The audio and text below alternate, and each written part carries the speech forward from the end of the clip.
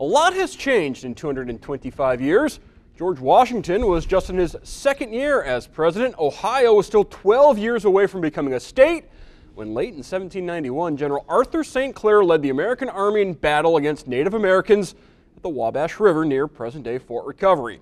Well, next month, the village of Ft.Recovery will celebrate its 225th anniversary.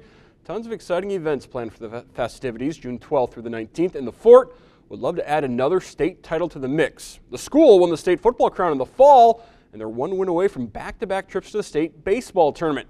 They'll have to get past the resilient Kalida Wildcats, who came from behind to win each of their last two postseason games. Plenty of Ft.Recovery fans on hand, happy after a 7-run third inning. Top of the fourth, Ft.Recovery looking to add to it.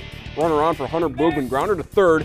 Throw is offline. Jackson Hobbs goes from second to third, and then the throw to third will get away as well. Hobbs comes in to score 8-0. Boogman would later score on a fielder's choice.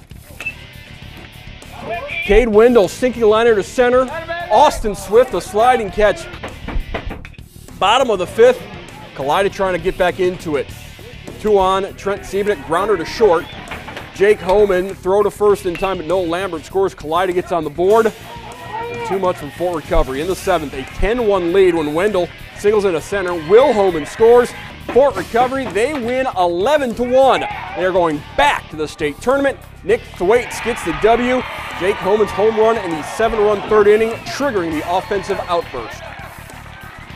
Jacob Holman, Mr. Thunder came through with a nice swing, and it just carried out. In this ballpark, we noticed yesterday that center and right center, the ball really seems to carry. At least we felt that way.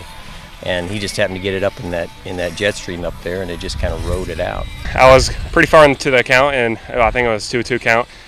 He gave me a knuckleball, high outside fastball. I just let it travel in the zone, and I just hit it as hard as I could. Hit on the fat part of the bat, and it just flew. And that wind definitely helped it, and I just thank God for that wind, because if that wind wouldn't have been there, it wouldn't have been gone. At first, I thought it was a routine pop fly, but just kept going, and I'm just proud of our team. Now we hit the ball today, so hopefully we'll keep it going. It's a lot of fun to be back there. I mean, this is my first time. Well, I wasn't with this team last year, but it's been a great run, and we hope we're not done yet.